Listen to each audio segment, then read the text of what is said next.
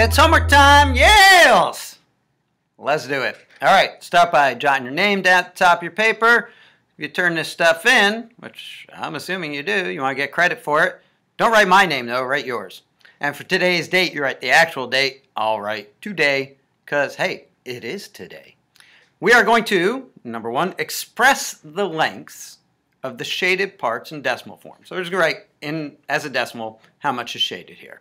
Then we'll write a sentence, like words sentence, that compares the two lengths. So we have two lengths here, we'll compare them, and we'll use the expression shorter than, or we could use longer than in that sentence. Let's do it. Okay, so look at this first one. Both of them are 1 meter, okay? And it's always important to take a moment and check that out, that the full length is 1 meter. And so we know there's 100 centimeters in a meter, so each of these is 10 centimeters, right? Okay, so this would be 1, 2, 3, 4, 5, 6 tenths. Plus, now this is decomposed into hundredths. And if you look very closely, squint at it, it is 8, I think, 8 out of the 10. And so this is 100 centimeters, so it's 68 hundredths of a meter. And the way we'd write that is exactly as you'd think. I'm going to write it up here. Okay, so this is, put a 0 in the ones place to hold that. And then 68, what place am I in? Hundredths. 68 hundredths meters is this one. All right, now when we go to this one, we have 1, 2, 3, 4, 5, 6, 7 out of 10. Oh, so that's 7 tenths. We know what that looks like, right? 0 in that ones place, decimal point, 7 tenths meters. And now, because we're writing it in decimal form here, that's why I'm writing it in decimal form. But I just want to take note here that I could also express this in terms of hundredths, which will make our job a little easier here to see that. Now I could say, hey, those 7 dimes, 7 tenths, are 70 cents, right? So I could say this is also 70 hundredths of a meter. Because now when we go to do the comparison, we can see quite clearly that 70 hundredths is more than 68 hundredths. You might have been, probably not, but maybe, you might have been a little confused otherwise to say, hey, 68's more than 7, right? Which normally it is when we're talking about whole numbers, but now when we're talking about hundredths and tenths. And so my sentence will just simply be, well, let's use shorter than. We can say 68 hundredths meters is shorter than 7 tenths meters. That's it. That's our sentence, yo. And let me tell you, shorter is beautiful. Taller is beautiful. Everything is beautiful. Okay, moving on. About stuff like this is that even if you try to make it more difficult or complicated, you just can't because it's straightforward stuff. So look at this one. We're again seeing each of these is 1 meter. So now here we have 10 parts. 5 out of 10 are shaded. 5 out of 10, 5 tenths. That's it. You can't make this more complicated. 5 tenths. Can we write 5 tenths as a decimal? I hope by lesson 9 we can. 5 tenths meter. And then we look at this one. We have 4, and that 4 tenths. And then we have 4, squint, I'm pretty sure it's 4 out of 10 here. And so it's 44 hundredths, okay? And we could actually, if you're writing this and you're like, how did you get to 44 hundredths? Look at it this way. Look, 4 tenths, I'm going to put a 4 in the tenths place. 4 hundredths, I'm going to put a 4 in the hundredths place. Boom, and that's meters. So now a sentence I'm going to use is greater than. And just so you're clear-io and can see this, I can rewrite this 5 tenths as how many hundredths? 10, 20, 30, 40, 50 hundredths. So just so make the comparison even more straightforward for you to see, 50 hundredths compared to 44 hundredths, we won't be fooled into thinking that, oh, 5 is less than 44. which it would be if these were whole numbers, but we're dealing with tenths and hundredths. So we're going to write is longer than, So we have what? Which one's longer? Yes, 50 hundredths is longer than 44 hundredths, right? We see that? Good. Okay, so we're going to say 5/10 meter is longer than 44 hundredths meter. Boom! I think we got one more of these. Let's check it out. Isn't doing homework kind of fun in a way? You get that sense of fulfillment, satisfaction, accomplishment. Well, let's do it again then. So we're going to list all 4 lengths from least to greatest, and what I wrote here is I just copied them in order so we'd have them before us. And before we go ahead and do that, let's remind ourselves that these ones that are expressed as tenths, the 7/10 and 5/10 meter, that we can rewrite those as, here I'll write equals, as hundredths, as 70 hundredths here. And we could say that this one equals 50 hundredths, which we had done before, but just to be clear, so it helps us to see. Now these are all hundredths. And so now we can kind of just think of them in terms of numbers. 68 hot dogs, 70 hot dogs, 50 hot dogs, 44 hot dogs. They're all hundredths, they're all hot dogs, whatever. Okay, so which is, because we're looking for least, which is least? Okay, so 68, 70, 50, 44 hundredths? It's going to be 44. Okay, so it is 44 hundredths meters. And then what comes next? Okay, the 50 hundredths, but we're going to write it in the form we were given it, which would be as 5/10. That's what the diagram had. And what would come next? 68 hundredths, because we're going from smallest to largest, least to greatest. And then what's last? Of course, yes, 7/10. We'll write the 7/10. You wouldn't be wrong to write 70 hundredths. It's just not the best. And so this is our answer here. So if you even want to, like, you don't have to copy what I wrote up here. That was just notes. But here's our actual answer. So if your teacher's confused, we know that this is just notes and this is the actual answer. Can you believe 1C is already done? Let's roll on to number 2. Rollin'. Well, aren't you just truly grateful for some of the more exciting things in life, like rolling chairs that spin? My students drive me nuts with these rolling, spinning chairs, but you got to have something to do. Otherwise, school gets boring. So, I let them and I just go, patience, breathe, and I have fun myself when they're not here. Ha! And look at this. This is fun too. This is like, this decimal homework is less like a blast, isn't it? We're going to examine the mass. Mass is a synonym, pretty much, not scientifically so, but a synonym for weight. What's the mass? How much gravitational pull do these have? Examine the mass of each item as shown below on the 1 kilogram scales. Put an X over the items that are heavier than the volleyball. There, that, my friends, that's the volleyball. V is for volleyball. So who's heavier than the volleyball? Well, look, they kind of made this straightforward for us because they gave us everything in hundredths. They didn't even give us tenths to mess with our heads here. So 25 hundredths kilograms. Soccer balls, 43. Is 43 more than 25 hundredths? Ah, yes, indeed. So we're to put an X over the items that are heavier than the volleyball. Boom! Boom! I don't know why an X.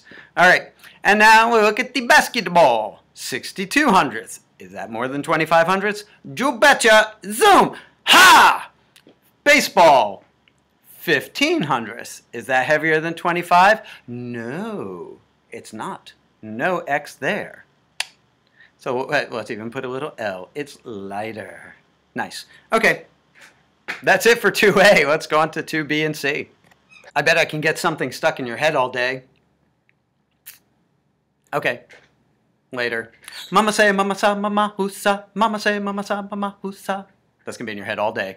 All right, so I cut off the top. If you look at the top there, Brady Bunch. If you look at the top there, I cut off the illustrations, but I left the weights because we need those. Because we need to express the mass of each item on the place value chart. So the volleyball, we remember, was 25 hundredths kilograms. So how many ones? Well, there are 0 ones.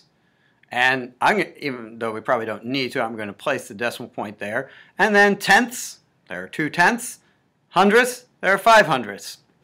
The 43 hundredths kilogram, you might recall, was the soccer ball. Same thing. I can't make this any more complicated. It's pretty straightforward. 4/10, 3/100. They made it pretty straightforward by giving us all these numbers in hundredths. The basketball, we have 0 ones again. Now we have a decimal point. Then we have how many tenths? 6. And how many hundredths? 2. Now, unless you think this is a fruitless exercise, you're thinking, oh, okay, well, how many tenths, how many hundredths in each of these? This is a good thing to do.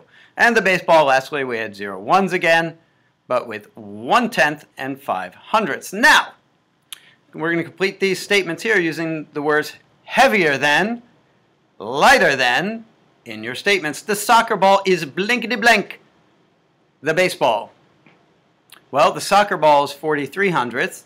The baseball is 15 hundredths. 43 is more than 15, because we're talking about hundredths in both cases.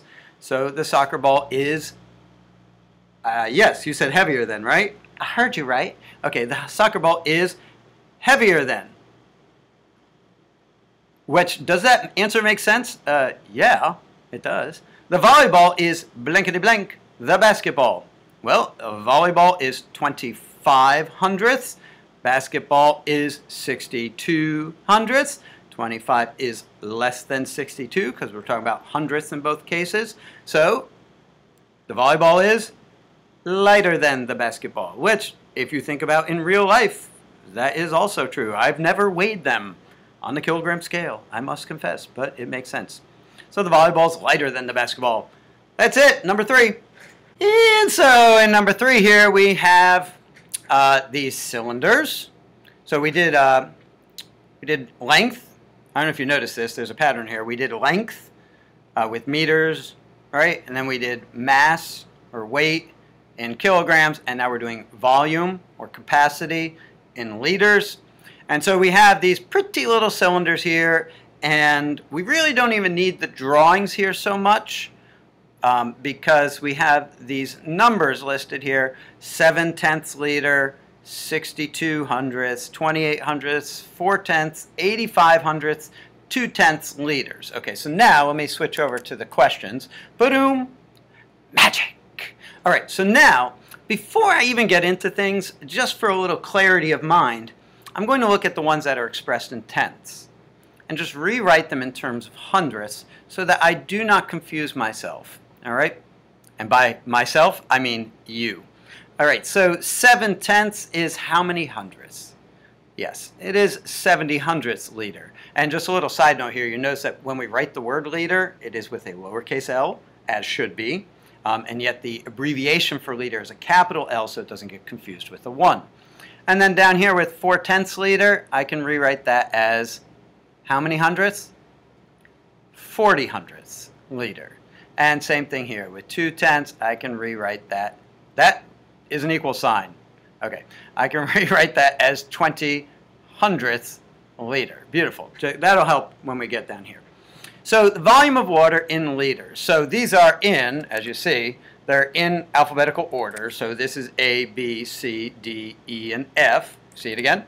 There it is. Here we go. Okay. So they're just in order. I don't have to worry about that. All right. So with A, there are 0 ones. Decimal point, and again, you're not necessarily having to write that, but I like to. And then we have 7/10. Now, for me, you don't need to write the 0 in the hundredths, and in fact, in Eureka land, you don't because you're given 7/10. But guess what? I'm going to write that 0 there for hundredths. So when I go to do these comparisons here, it's even more apparent to me what's right. B is 0, decimal point, 6/10, 2 hundredths. And I'm not going to belabor this one because I think it's pretty straightforward. That's a shoddy 2. 2! That's even worse. Try it again. 2. Beautiful. Okay. C is 28 hundredths, 0, decimal point, 2/10, 8 hundredths. D, yeah, and we rewrote that one in hundredths, which is what I'm going to use to make things clear for us all. 40 hundredths, or 4/10. E is, there it is, 0, decimal point, 8/10, 5 hundredths. And lastly, F is 0, a decimal point, 2/10, and no hundredths. And again, with these zeros and hundredths, you don't necessarily need them, and Eureka doesn't put them in, but I think it makes the comparisons much more apparent. So in our first, so here we're just doing greater than, less than, equal to. All right? So, and writing the hundredths will especially help us with D here, by the way. So when we're looking at 4/10 compared to 2/10, 4/10, like a tent you sleep in, 4/10 compared to 2/10, 4/10 is more than 2/10, y'all. So that is greater than. You see why? I hope so. Okay, now here's where the hundredths will help us. 62 hundredths compared to, the way we wrote it, 72 hundredths. 62 hot dogs, 70 hot dogs. 62 hot dogs is less than 70 hot dogs. And the mistake here would be to say 62 is more than 7, of course, but we're talking about different things. We're talking about hundredths versus tenths. 62 pennies compared to 7 dimes is less. 2/10 compared to 28 hundredths. Well, the 2/10 we rewrote here as 20 hundredths. So 20 hundredths compared to 28 hundredths. 20 hot dogs is less than 28 hot dogs. And just for the record, I don't eat hot dogs. Just can't bring myself to do it. Unless they're free. Just kidding. All right, write the volume of water in each graduated cylinder. Graduate just means it's marked with those steps of a scale. That's what those are up there. Here they are again. Boom, graduated cylinders. Okay. Write the volume of water in each in order from least to greatest. Well, which one is the smallest here? And this is where writing them out in hundredths is especially helpful. We can look at these numbers. They're all hundredths, so we can just compare them kind of the same way we would with whole numbers. Which of these numbers is the least? 20 is the least of those. And so I'm going to write, but I'll write it as 2/10, which is how we were given it.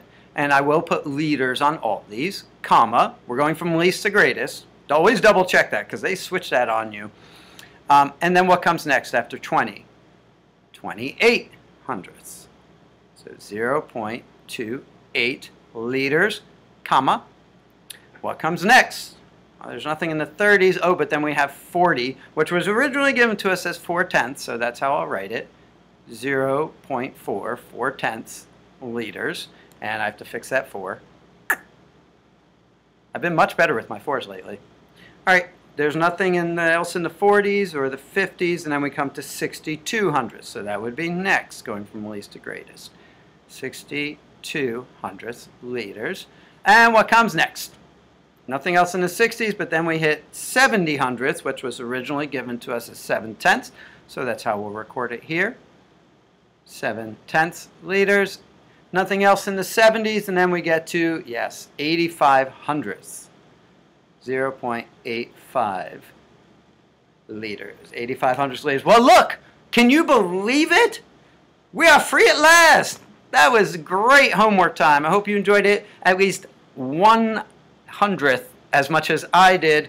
And so I will see you again next time. It is once again homework time.